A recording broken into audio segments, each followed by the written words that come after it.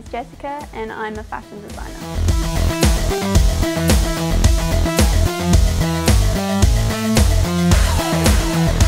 I went from doubting a career in fashion designer in high school, and then 3 years later my dreams coming true where I had opportunities to work in London and Milan. I can confidently say that fashion design is the career for me.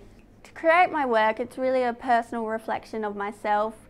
I really try to put my heart and soul, as cliche as it sounds, but I try and put my heart and soul into my work. My style is feminine, edgy and a lot of fun. With my collection Chameleon, the influences were 50s bombshell icons Marilyn Monroe and Bridget Bardot.